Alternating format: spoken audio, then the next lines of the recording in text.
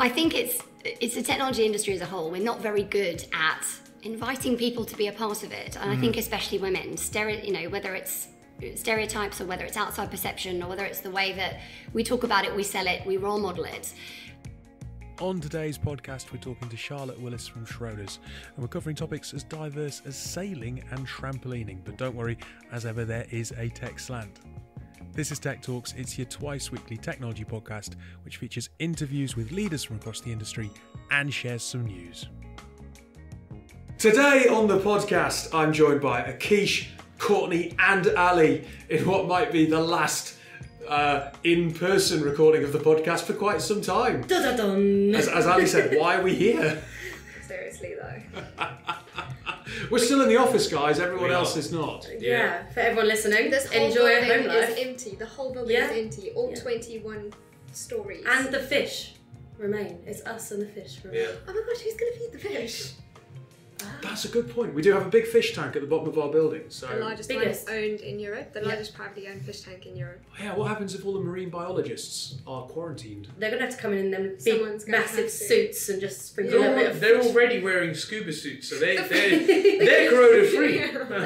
That is true. They're all good. They've got oxygen tanks and They've got everything. oxygen tanks. We're gonna come back and there's only going to be 2 eels left in that den. Yeah. They've eaten everything else. Exactly. Oh dear. Well, look, the only way to survive coronavirus may well be getting in a small 70-foot yacht and sailing into the middle of the ocean, right? I wish. Or working Sounds- remotely. Or from Or your working from your boat. And today's guest has done exactly that. She sailed a quarter of the way around the world in a small fiberglass boat. So, there's some advice maybe. I don't know whether or not you'd be able to work remotely in the middle of the Atlantic. There's no air Wi-Fi there. There's no internet, is there? Yeah. Oh no. What do we shame. do now? Errors. Anyway, we'll hand over to the interview with Charlotte and then we'll come back with some commentary and some news afterwards. Today I'm talking to Charlotte Willis. Charlotte, thank you for giving up some time and coming in to talk to us. Hello. You are the head of governance at Schroders. I'll qualify that. I'm Yes. the head of governance for infrastructure and production technology at Schroders. That's probably too long for LinkedIn. Exactly. Right, okay, cool. It gets called IPS. What does that involve? It's a really good question, and one I think I ask myself on a regular basis. I've been in this role actually not for that long, about 6 months' time. Previously, I was the business manager for infrastructure, and what that meant was things like oversight of budgets and headcount and sort of process risk and control and that sort of thing. I was promoted last year to head of governance. Governance can mean a lot of different things to a lot of different people. The role that I currently do is part governance, building out a new governance framework and controls framework for the department I work in, which is infrastructure and production.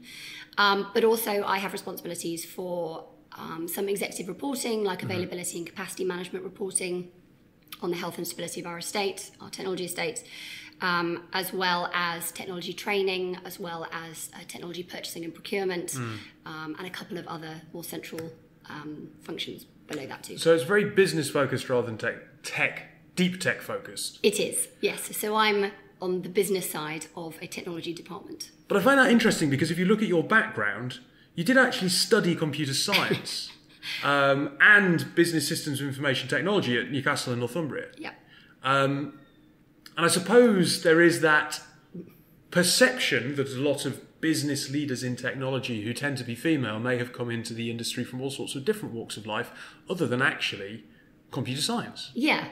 And I would caveat that by saying I only actually did computer science for a year. And the reason there's 2 degrees on there is because, well, not 2 degrees, but 2 listings on there is because I did computer science for a year and I really hated it.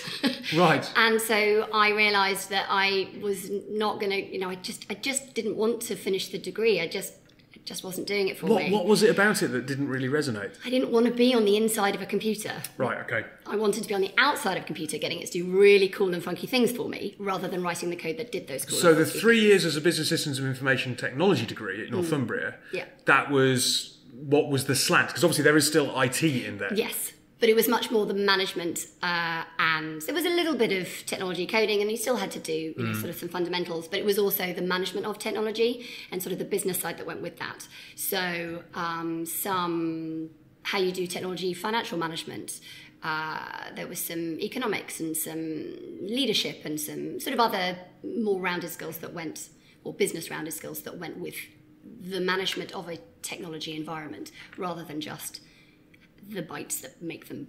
It's quite interesting that you stayed in Newcastle. Didn't decide to continue with the degree, but switch universities there. Yes, and that was partly because I'd already been there for a year. I already had built a life for myself. I had friends, a house, etc., etc. I wanted to stay, and it's a good place. I wanted to stay at Newcastle, but for whatever reason, I couldn't, and so I went over the road and went to Northumbria instead. My accent doesn't betray it, but I'm from the northeast. So. There we go. Yes. It was a great place to be. Look, so I do find that quite interesting. Especially given a comment that you made prior to sitting record around the fact that you go to a lot of conferences and your experience is that there's lots of women there who code. Yes. Which is not the normal narrative, I suppose, that you hear. Yeah. So because I work in technology, because I'm a woman in technology, I've very much been in a minority pretty much my entire career, yes. Especially coupled with the fact that I work in financial services, which is also a very male-dominated and have done for a number of years at previous institutions. Exactly. So I got to a certain point in my career where I wanted to share and give back and sort of support the next generation, and that was really important to me. And therefore I started speaking at events and volunteering at various things and working with STEM programs and that sort of those sorts of things. So I go to conferences, and the majority of the ones in the tech industry are that certainly I guess I'm exposed to, that I go to, are very tech heavy, and they're very code heavy. Now, it's not, I would never say that we don't need more women than code. We absolutely do. It's a no-brainer. And I think I said to you before we hit record, the dangers around bias, gender bias in AI, for example, absolutely terrify me. But I don't want to forget that there's a huge other side to technology, that it is one of the largest industries in the world. Companies used to be banks, and now they're technology companies who happen to be banks. The technology departments of these companies are often the largest department in the company. They're often the backbone, especially current world health crises, people working from home. We couldn't do that without the technology side of it. And it's absolutely great that you've got people, women especially, who can build those systems, program those systems, deploy, run, all of that. But you need people to manage them too. You need to look at the business side of it. You need to work out how much it's costing, what supplier you're working with, whether you're making the right commercial decisions, how you're staffing those departments. And actually, I see women who are really keen on going into the coding side, and that's fantastic, but I don't see many female technology business leaders. You know what? This might be really ham-fisted and inarticulate. Poorly articulated, rather. But there is that assumption that the traditional male techie is introverted and not very good at kind of talking to other people, and that's why they're not interested possibly in becoming a business leader, and then you kind of get someone maybe who's come from a finance or a business route and they ended up running the technology department. Yeah. But there is that kind of underlying generalized stereotype that women are really good as business analysts and project managers because they have those social skills that maybe men lack, and they're able to bring people together. But listening to you there, it kind of suggests that the whole gender thing is a load of rubbish, because you have exactly the same split between different personality types, regardless of gender, amongst the female population working within tech. I think it's the technology industry as a whole. We're not very good at inviting people to be a part of it. And I think especially women, whether it's stereotypes or whether it's outside perception or whether it's the way that we talk about it, we sell it, we role model it. Yes, maybe culturally, societally, women are seen to be perhaps better business analysts or better project managers. Would a woman, if given a choice between working in a other department or a technology department, unless they had some kind of already innate interest in tech, they might look at tech and go, why would I want to work in that industry? I don't understand code. I don't understand, servers, or I don't understand cloud. I think we're really good at putting people off. And I'm not saying that there aren't women leaders. It's more, would they pick an industry like that to go in and be the leaders of? So if we're not trying to put people off, and we're trying to say to those women out there who might want to be business leaders of a tech department and looking after the complex myriad of things that you look after, What do you enjoy about it? What are the things that on a day-to-day basis you go, you know what? Might seem like that was quite dull from the outside, but it's really interesting. I am, I guess, one of the stereotypically slightly outlier people that whilst I don't want to code, I am fascinated by technology. I always have been. I remember when I was a child, and I'm going to give away my years here by saying, you know, I think one of the first things I remember is programming my parents' VCR and, you know, their Betamax, you know, machine. I remember Betamax, yeah. Exactly. And it, you know, pressing buttons and having one of those Casio watches, and it just, I love gadgets. Absolutely love them. I'm fairly opinionated about them, but that doesn't mean I want to program them. Yeah. So it was a no-brainer for me to go into a technology environment. But I'm the only one of any of my non-work social who feels like that about technology. Yeah. From a management point of view, what are the challenges managing techies that maybe make your role more interesting than it could be? It's a really interesting question, and perhaps it's exemplified by what I've just explained. The two sides to a technology department, the technical side and the management side, are seen as quite polar opposite. You don't tend to get people jumping between the two, or you get techie people who are promoted to a point where they're made into a manager, and they may or may not have those skills. What makes it interesting and sometimes challenging to me is if I have, for example, someone comes to me and go, right, we need to buy this particular type of technology infrastructure, for example. My natural questions will be, right, well, what vendors can supply us? How much is it going to cost? Is it in budget? Have we done the due diligence? Is it part of our strategy and roadmap, et cetera, et cetera? Sort of the business type questions. It's not that they don't care, it's just that they don't, it's not something that's on their radar. It's not something they will have thought about. Yeah, and I suppose that's the reason for the question, is that there's very few professions out there where it's almost like a niche interest that's become huge. Yeah. And you do hear stories of people who are architecting for a business, and they will write something in a particular code because they just love that code. And that enthusiasm that got them into the industry and real love of deep tech can be completely counterproductive to a business where you need to bring other people along with you. Yes, and things like strategic roadmaps, actually, you see, and I've seen in previous organisations, go out the window because someone, you know, went to a conference and saw a really cool piece of tech, and so wants to buy from them. And if they're in a position of power, then you'll buy from them, regardless of whether it stacks up with the business case. And that's not the way to do business. So you need to ask those fundamental questions. You need to have a bit of a leg in both camps. And I do think I'm slightly fairly unique in the fact that not only do I get the opportunity to do that, and that's one of the things I really love about my job, but also translate it between the two, but that those roles exist. Yeah. Yeah. One thing I wanted to ask you about to kind of end on was around leadership qualities. I was at Omni Women and Allies earlier this week at the time of recording, and they were talking about the importance of kindness in leadership. They were talking about the importance of a leader showing some vulnerability. Look at your background, you're quite sporty. Yeah. You're involved in trampolining and other bits and pieces when you were at university, and then you did Clip Around the World. Yes. You did a leg of Clip Around the World? I did 2 legs, so I did a quarter of the world. Which 2 legs? I sailed from Seattle, so the west coast of America, through the Panama Canal, up to New York, across the Atlantic, around the UK and back to London. Right. So for people who don't know about Clipper, my sister did it and circumnavigated, and it's bonkers because I got to go on the boat and they're tiny. 70-foot ocean racing yachts. Yeah. I just thought it looks like going to be wet for a year and very uncomfortable. Complete strangers. Yeah. But what have you taken from those kind of experiences and possibly your sporting background and being able to marry with your role as a manager, and also, I suppose, look at what's going on more broadly with how people perceive leadership in a modern organisation and how that should look? Yeah, I think actually it's probably had a huge impact on the kind of person I am, and realising it or not, I think there probably are skills that I've learnt through those various exercises which I bring to my role and the way I manage my teams and the people who work for me. I did trampolining a lot when I was a teenager. I did it through university. I actually carried on right up until my 30s, and then I had a rather nasty accident, which I won't go into on air. But basically, I had to retire myself because I broke myself fairly substantially.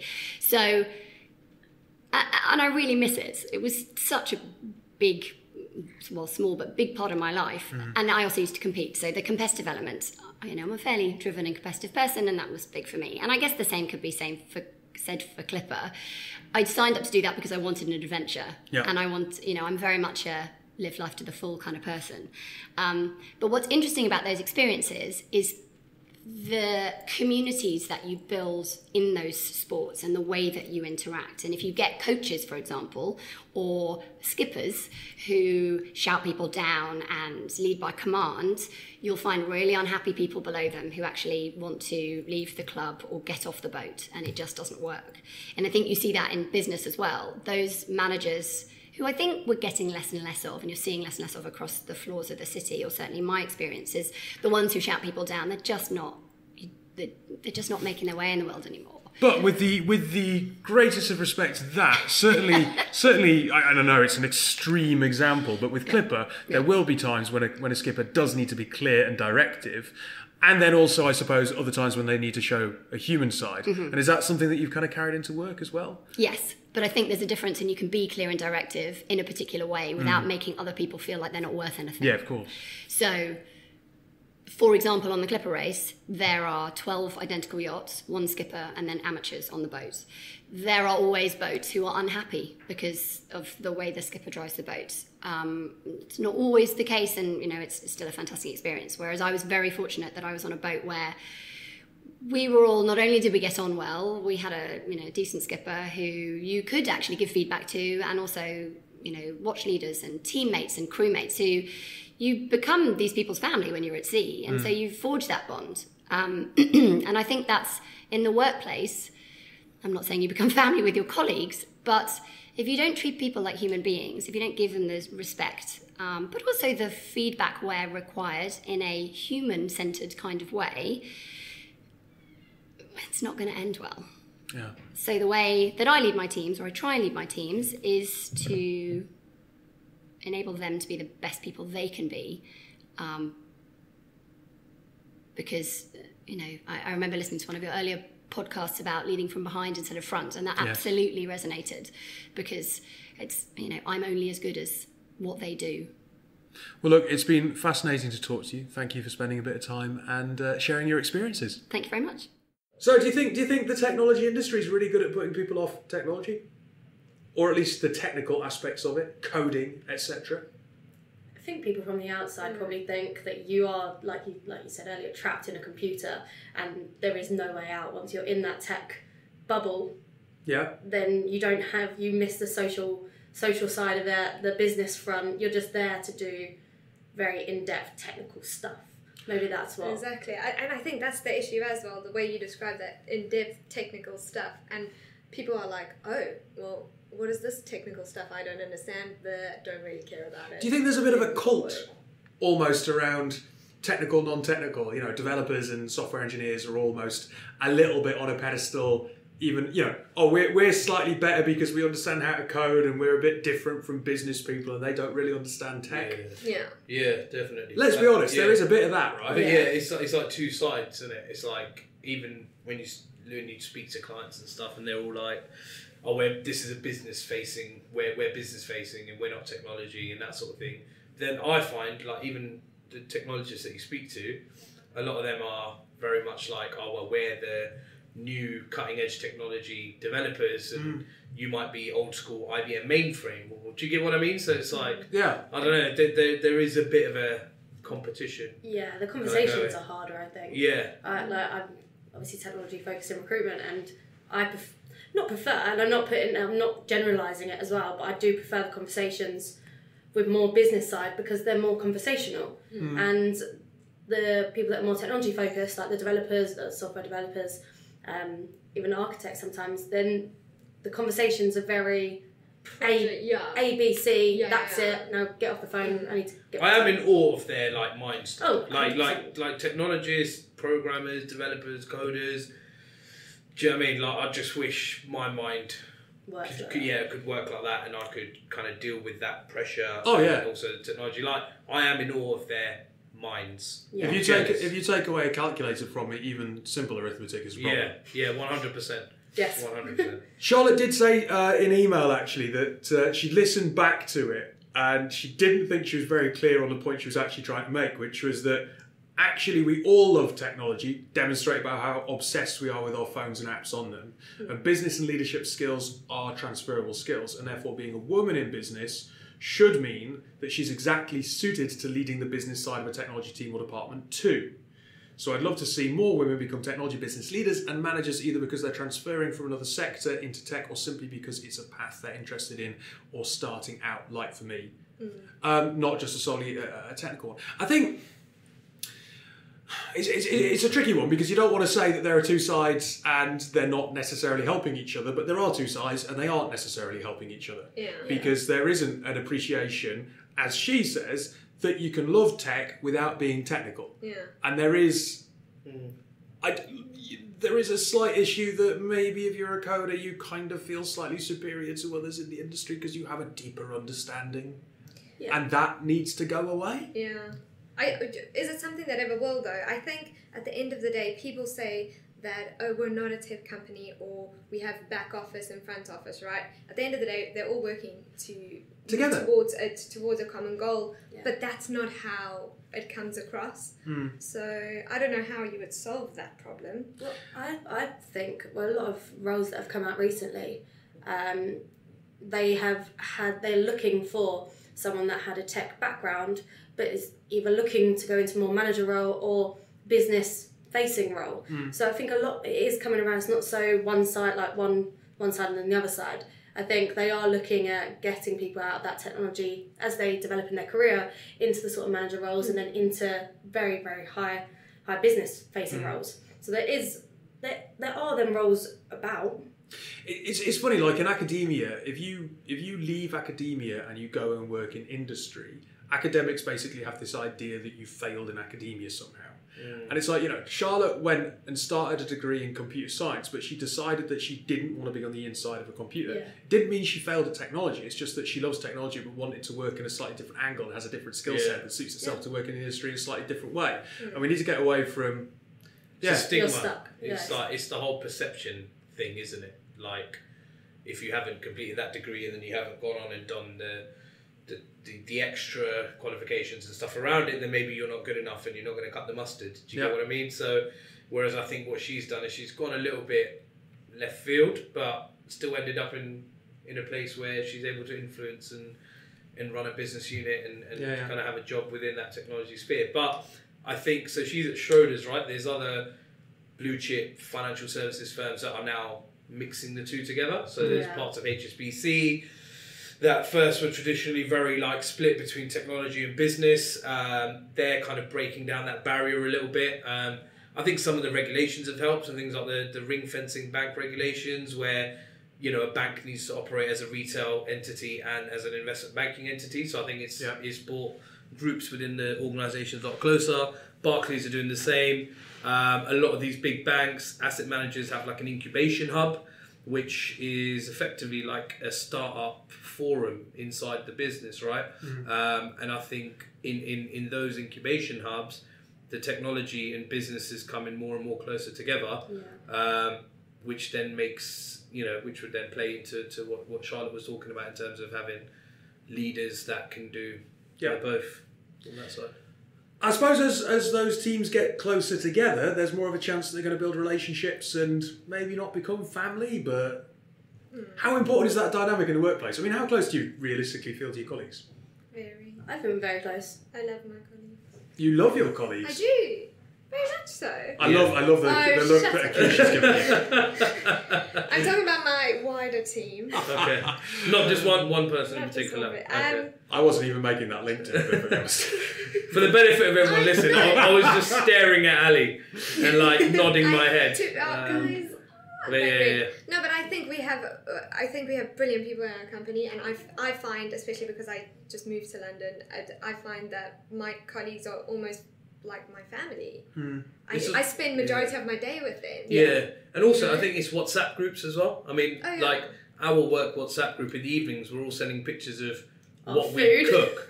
At about 5:30, we're all kind of looking at recipes and going, "Oh, what are you cooking?" And someone might be saying, Mate, "I should have showed you the curry I made last night." Yeah, so someone's like, "I'm cooking a risotto." Someone's cooking cheeseburger. Someone's cooking salmon and broccoli. He doesn't listen to his podcast, but yeah, Tom eats salmon and broccoli every night. But so we all send pictures of each other's dinners and pancake day was great. And pancake day. We were literally sending just photo after photo, but it is that sort of family. I think if without that family dynamic, you wouldn't feel as happy in the workplace. Imagine hating your team and coming to work every single day, like 9 till 5 or 9 till 6 or whatever the time you come in, and just not having that.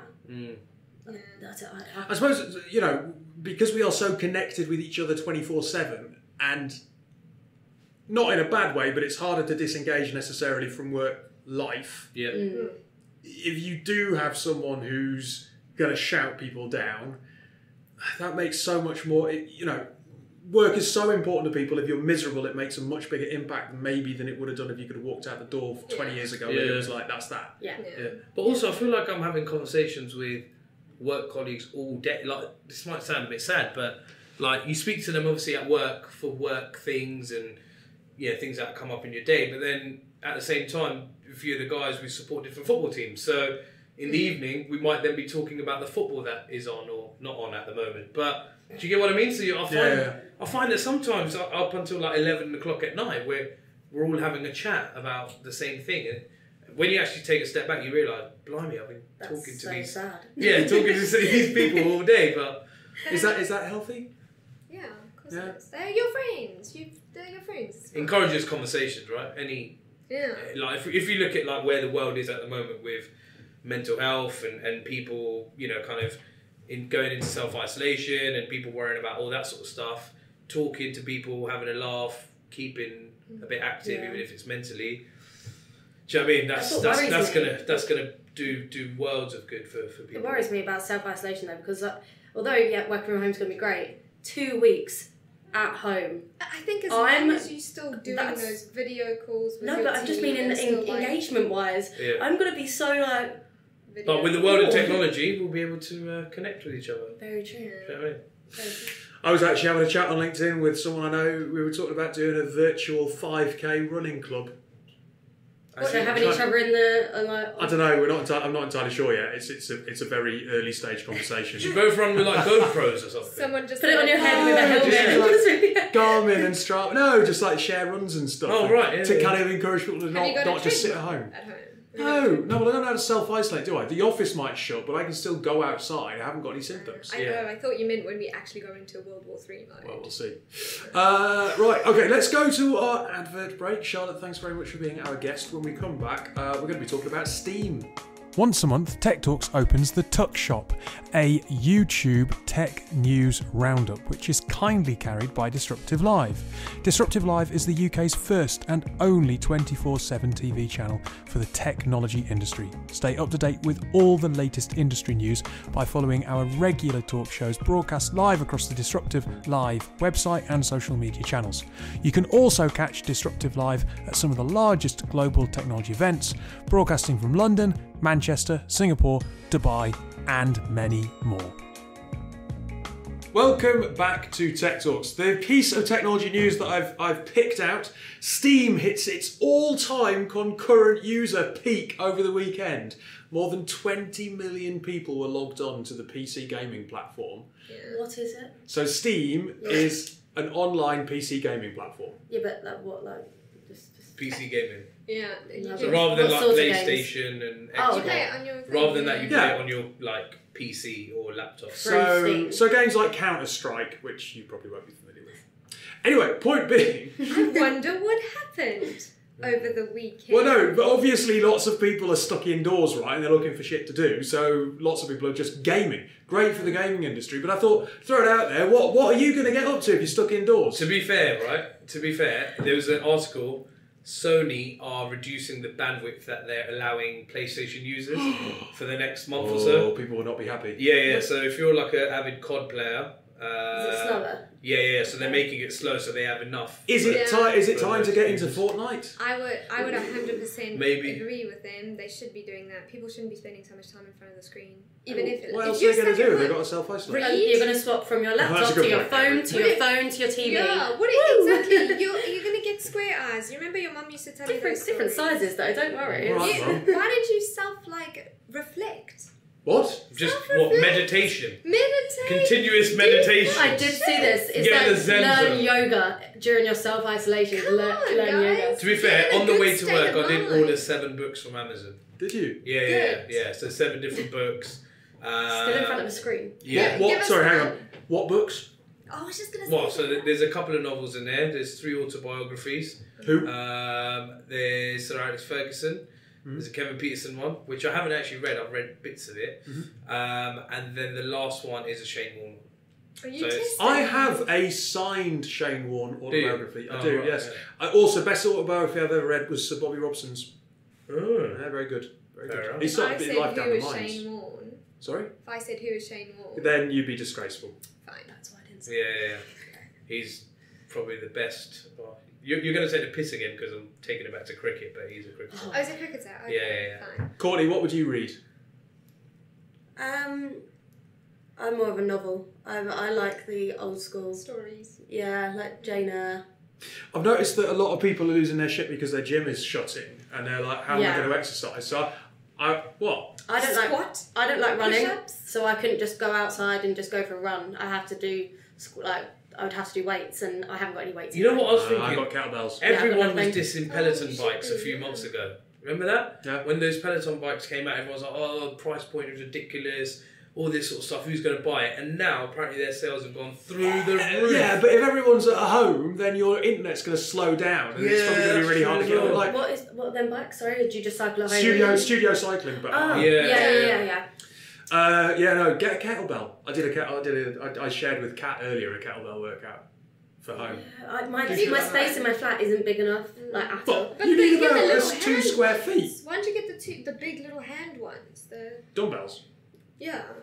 I'm looking forward to intermittent napping, to be fair. Intermittent Yeah, napping. honestly, I don't know what you lot on about gyms and that. Like, Are you going to have a siesta? oh, I'm just gonna. Like, do you know what I mean? You feel a bit tired. Oh, just, Akisha's in a meeting. yeah. I'll have a little 20-minute power nap on my bed, It's very important. knock out, and then come back up. Do you know what I mean? It's beautiful.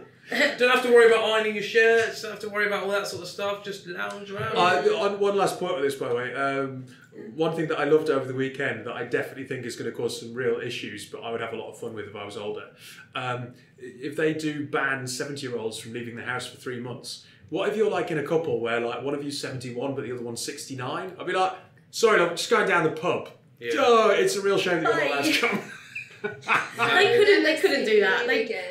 What do you mean? From next weekend, they're talking about 70-year-olds being in the house for 14 But how do they weeks. know that they're 70? Like, how genuine would they know? Well, apparently the police are also So going to be able to you're- arrest you if you show symptoms, which like is a big problem. You've got hay fever. Oh my yeah, god. I get really bad hay fever. I started like sniffing on the train today, and then I coughed, and this woman, I'm not even joking, stood up and ran away off the train, and then back on the train. One door passed, and I was on the circle line. Madness. I saw it. I saw her get back on. I was like, Well, Keisha was saying your smoker cough got you in trouble. Yeah. I was just coughing, and just had someone staring at me, and I knew she was staring at me because whatever, and I took one of my headphones out, and I just said, look, I'll be honest with you, it's just a smoker's cough. I've been smoking for about 12 years. I get it all year Did you round. seriously? Yeah. I said I'll be completely honest with We're you. friends. Yeah, I was like, look, I've not had a fever. I've not got any of the symptoms. Do you get what I mean? Let's just carry on our journey. And then she kind of turned around and was like, oh, no, I'm just taking precautionary measures. And I was like, right, okay, whatever. this woman just. I just she think didn't give me everyone's a getting chance. worried, though, innit? Let's try and be a bit positive. There's a lot of stuff around, but I think, do you know what I mean? Sorry, I've If got it is hay a new fever. cough, though, if it is a new cough, it's really important Yeah. that you do stay at home And get on Steam. and get on Or Steam. read. Or Yoga. Yoga. Yeah. So hang on. Well, so suggestions were read Shane Warne's autobiography, Yeah. do some yoga. Self-reflect. So, meditation. That mixes in with yoga, though, doesn't it? Yeah. Yeah, meditation. And yoga, maybe same thing. maybe a kettlebell workout or something because if your flat's big enough. We're all gonna walk out in like 3 months' time. Everyone's gonna look like superstars, know exactly who they are. I really don't think they are, because if you I see do what think people they are kind of people are going to shops and just buying shit to put in the cupboards for the next God knows And how. when you're bored, what do? You eat or you drink? Yeah, I'm gonna eat so much. And also everything else is being shut down. So like, I don't know, like my barbers over the weekend, they were like, if they get. I was like, what am I going to do? My beard's going to grow out. Like, do you know what I mean? Can you not He's gonna shave? come in. Huh? He's gonna come in like No. this. I was like, what am I going to do? Like, where am I going to get my hair cut from? Like, serious. That's a point, yeah. That's This is a point. serious, because like, yeah. We might end even up little looking like things Tom that. Hanks in Castaway. You never know. Do you know what I mean? He doesn't look terrible in that. I just think it's not bad. And also, speedy recovery to Tom Hanks. Weird as well. Crushes #1. Right, okay, we're rambling. Thank you very much for joining us today. Please do keep safe if you're self-isolating. And do not cough in public. It sounds like a public announcement, doesn't it? But we'll be back. We will be back. Come what may, we will be recording through the coronavirus crisis. Be with you each step of the way. Exactly.